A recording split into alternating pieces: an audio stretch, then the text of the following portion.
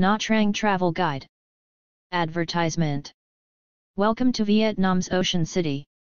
The capital of Khanh Hoa Province, Nha Trang sees a heavy local and international tourist influx, especially in the summer. The central beachside city area is quite busy and full of cheap guesthouses and small restaurants. The beach and its outlying islands have sprouted some fine new resorts. The surf isn't bad, for frolic, not for surfing, along the vast crescent-shaped beach in Nha Trang's central city, and the bright blue vista is dotted by more than 20 surrounding islands. There are many good high-end hotels and resorts to choose from, and the high-rises in the town center hearken almost to a large beach town in Florida. Good budget options abound, too. Dining is all about fresh seafood. Nha Trang is a very popular vacation spot for Vietnamese. In the summer months, the town is chockablock with tourists and young kids out cruising the strip on the main seaside avenue.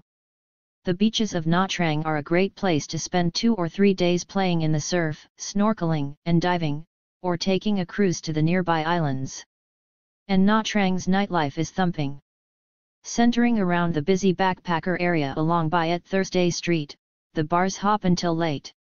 In fact, the party often starts out on the boats by day and then continues at the bars until late. Prepare to shake thy booty at the beach. Culturally, the Pasteur Institute offers a glimpse into the life and work of one of Vietnam's most famous expats. Both the Long Sun Pagoda and the well-preserved Po Nagar Cham Temple are interesting sights.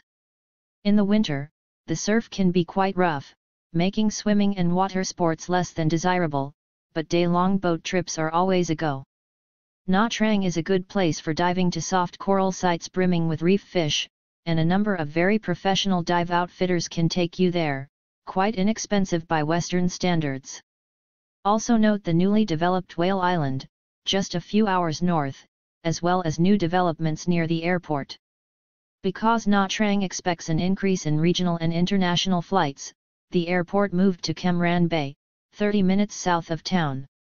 The logic of the new airport is clear: longer runways for bigger planes, but the old in-town airport is now home to a bevy of military jets, which take off in a deafening roar over the south end of the beach throughout the day.